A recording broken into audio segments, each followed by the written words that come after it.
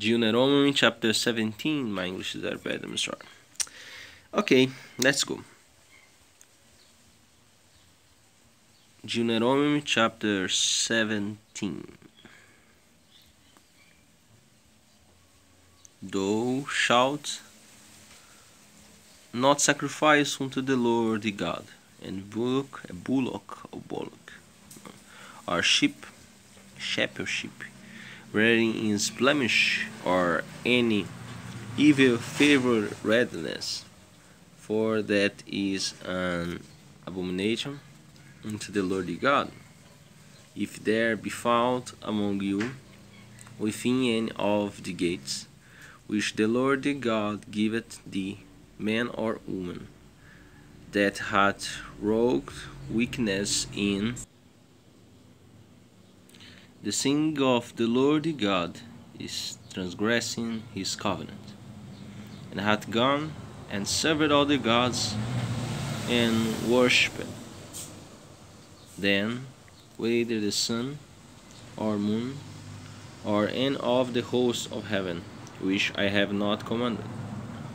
And it be told thee, and thou hast heard of it, and inquired diligently, and behold, it be true, and the thing certain, that such abomination is wrought in Israel.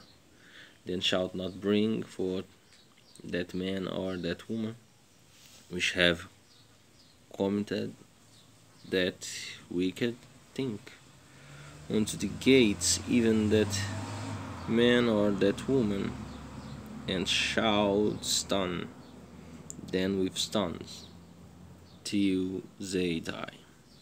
At the mount of two witnesses of 3 witnesses shall he that is worthy of death be put to death, but at the mount of one witness he shall not be put to death. The hands of the witness shall be first upon him to put him to death, and afterward the hands of all the people. So thou shalt put the evil away from among you.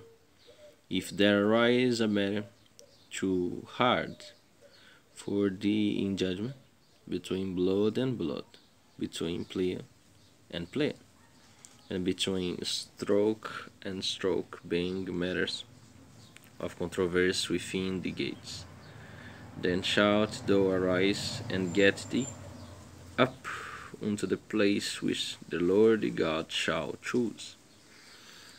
And thou shalt come unto the priests, the Levites, and unto the judge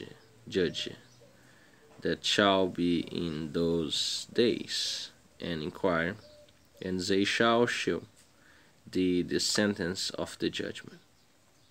And thou shalt do according to the sentence which they of that place which of the Lord shall choose shall shew thee. And thou shalt observe to according to all that they inform thee,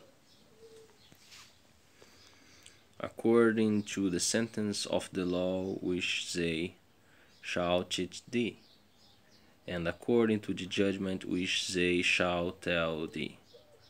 Thou shalt do, thou shalt not decline from the sentence which they shall shew thee, to the right hand, nor to the left.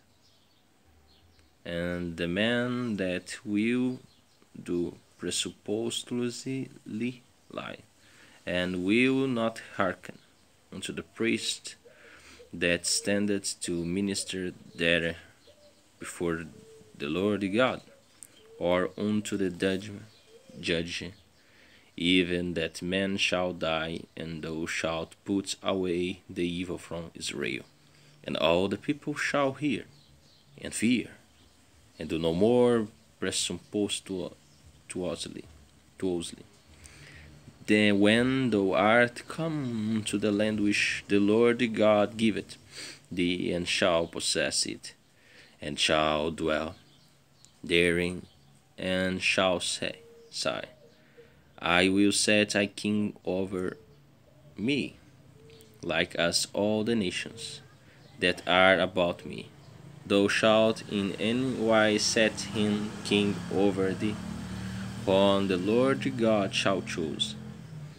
On from among the Bethlehem shall thou set king over thee. Thou mayest not set a stranger over thee, which is not thy brother.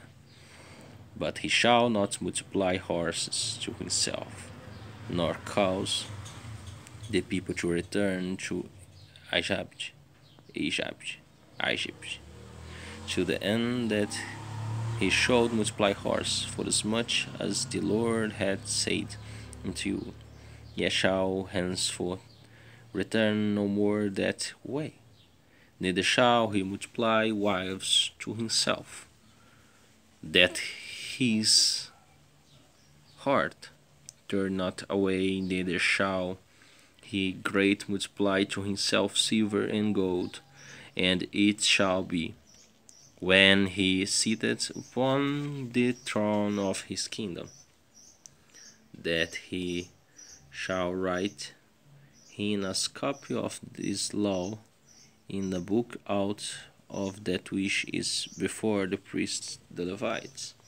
And it shall be with him, and he shall read therein all the days of his life, that he may learn to fear the Lord his God, to keep all the words of the law and the statutes to do them, that his heart be not lifted up above his Bethlehem, and that he turn not aside from the commandment to the right hand, or to the left, to the end that he may prolong his days in his kingdom, he and his children, in the midst of Israel.